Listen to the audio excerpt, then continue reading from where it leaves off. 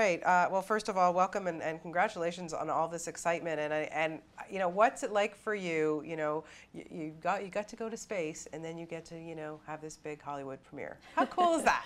Seeing the movie is pretty cool, especially because it has been a little while since we landed, and so it brings it all back to you, the experience of having been in space and seeing all the different activities that we did and how much fun it was. So, the movie was a really great way to relive that. What was it like for you when you first saw the film? Did you feel like you were back up there? Absolutely. I was actually speechless when the film first ended, but that didn't last very long. I quickly started, talking about every aspect of it, and I asked James right away, "Can you please rewind it so I can see it again?" There's so much to think about, not just the part of the movie that is our crew doing the things that we did, which is really fun to see, but also all the other aspects of it. The story of the telescope, which is a remarkable story.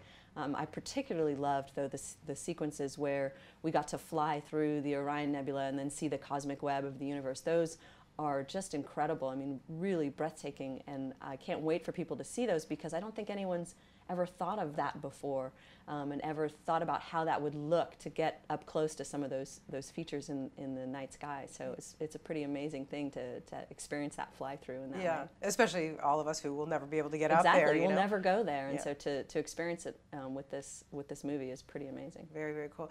For you, your training, when you prepare to go up in space, I mean, you're dealing with a whole issue, as it is. That's pretty frightening to go up there and do what you have to do.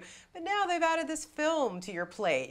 What kind of pressure was it for you, Megan, like, to know that you had to do your job, but yet you also had to deliver this for Toni? Well, I think the main pressure was on our pilot, Greg Johnson, Ray J. He was really the director, the in-flight director, if you will, for the movie. And the way that I could help him was to tell him when a sequence was coming up that I knew he was interested in. He would come up and say, "Okay, are you at this stage yet?" Say where the wide field camera is going in or coming out. And I could give him an update on where I thought we were, when I thought I'd be moving the arm. And so, because we had been able to train that on Earth at the Neutral Buoyancy Lab, we knew what to expect and what he was interested in, and I could kind of help him in that way. But he really had the, he had to hit the start button and the stop button, so that pressure was all on him. Yeah. Now, props to you. I mean, you are manipulating the arm from inside the cabin, and then you basically, guiding the guys out there in spacewalk. Whoa! I mean, there's sometimes when it was 8 hours you had to do that for straight. They were long EVAs, some of them, and we again had practiced every minute of these things on Earth in the Neutral Buoyancy Lab, and so I had hundreds of hours really practicing with them. They're underwater, and I'm sitting up in a control room where I have a mock-up of what the shuttle arm controls look like and a lot of video screens, and so we can practice over and over again. I really am moving them around the mock-up of the telescope. They really are doing the work that they're going to do, and we're talking back and forth just the way we're going to do it in space.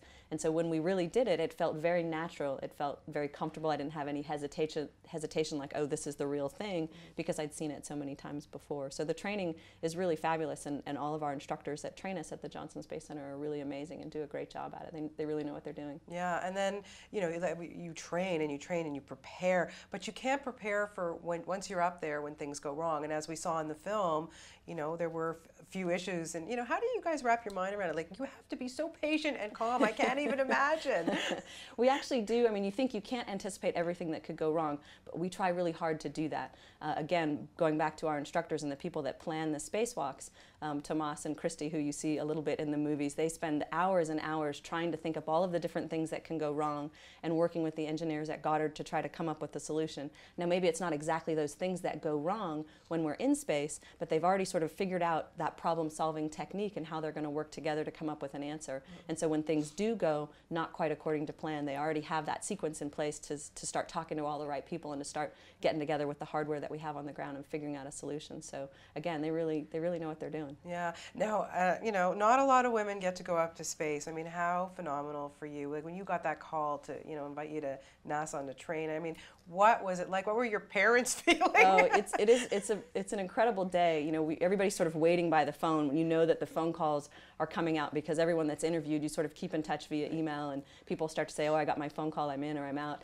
And so you're sort of waiting for that phone call to come in. And when I got the call, I had sort of prepared by placing a list by my phone in my office that had all the names of the people that were on the selection committee, because it's going to be one of those people that calls you.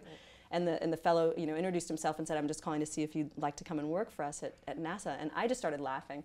And I said, I'm sorry, can you say your name again, please? I'm trying to figure out, is this a real phone call or is this my friend playing a trick on me? And he said, I promise, this is for real. We really want you to come and do this. And so it's a pretty, you feel very giddy, like it's not really happening, but it is. And so here we are. And getting, bonding with the guys. You're being brought into the boys club here, Megan. Yeah. Well, I think, unfortunately, in the sciences and engineering, you oftentimes are one of the only women doing the kinds of jobs that we do in order to get to NASA and become an astronaut. And so you do get used to that. And really, this group of guys, it's a great group of guys. It really is like, being on a camping trip with your 6 older brothers. It's a lot of fun. We really were like one big family, and we spent a lot of time with each other's spouses and families and stuff through the years training together. So you get very comfortable. You don't have a lot of sort of personal space or privacy in space, but you try to respect that as much as possible. And every once in a while, they would banish me to the flight deck and say, okay, we're all going to change clothes downstairs. You go upstairs, kind of a thing. So we try to do the best we could with that sort of thing. Yeah, right. Now, you're married, and your husband is also an astronaut, That's right. correct? Yes. Wow. Yeah. That's nuts. Yeah, it's great because he flew in space first, actually, and so he could give me some sort of tips on what that was like and things to think about. We train so many different aspects of the mission technically, but not so much how to live in space. And so it was fun to share notes on that with him before I got to go. Wow, I don't even know how you guys get through, when you have to go up or he has to go up. Like, I can't imagine what it's like. It's definitely a different experience watching someone launch as opposed to doing it yourself. When it's yourself and you're in the vehicle, you're very focused on your task, you have a job to do, and so you do it. And it's a lot of excitement and everything. And then when you're watching someone else do it and you don't have any control or any role to play other than as a spectator, it's definitely a different set of emotions as you're watching someone you love blast off the earth. It's pretty intense. It's pretty intense just watching it too, as somebody who's not even related. When you guys all stepped out onto the tarmac there, and just before you're about to go on, I always find that just so emotional. It is. You walk out and there's this whole team of people at the Kennedy Space Center that are part of the space program and have supported the shuttle program for so many years, and they immediately start roaring and cheering, and it's this wave that just washes over you, and it's very exciting, and you sort of take that excitement with you and take it all the way out to the launch pad. But as you get closer and closer, there's fewer and fewer people sort of lining the streets, and you realize that, okay, we're sort of the last ones out here. So that's a pretty neat feeling as well. Yeah, one thing I noticed in the film, and I know this is just so minute, but it just caught my eye, is when you're in the shuttle, you had a necklace on, and it's floating up, and I thought, you're allowed to wear jewelry up there? It's actually this same necklace that I wear kind of every day of my life, and so you are allowed to bring the things that you would wear sort of normally in your day-to-day life. You don't wear it when you're in your launch and entry suit because, of course, you don't want to damage the seals that would protect you in case of a depressurization. And so, you sort of keep that personal jewelry with your personal clothing and gear, and then you can put it on sort of once you're up there. So that's what we do. And it's nice to have, your wedding ring. I have my grandmother's wedding ring, that kind of thing, some sort of personal mementos. Great. Well, if this space thing doesn't work out, you're going to be turning to Hollywood now? I don't think so. Well, you do a great job. The movie is phenomenal, and it's just an honor and a pleasure to talk to you and meet you. Thank you so much. It's a real honor to be part of it. Thank you so much. Great talking.